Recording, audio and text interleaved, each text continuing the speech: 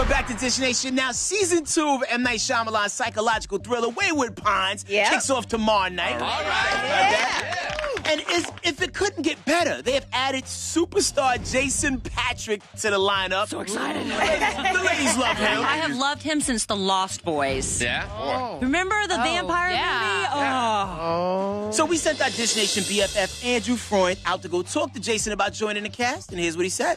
So what kind of might we see with you going through the season?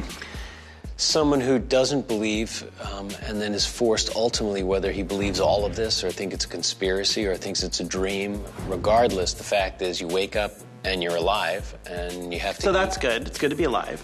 Or not.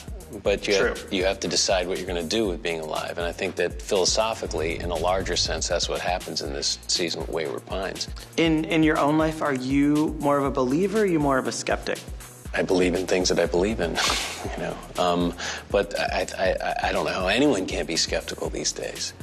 And also the incredible narcissism that's just been bred into us. Anyone thinks anyone gives a crap about their donut in the morning to put on Instagram. I don't care. You mean, so the food porn pictures, that's not your cup of tea? That's not my cup of porn. Be sure you check out the second season premiere of Wayward Pines Wednesday, May 25th at 9 p.m. Eastern, 8 Central, only on Fox.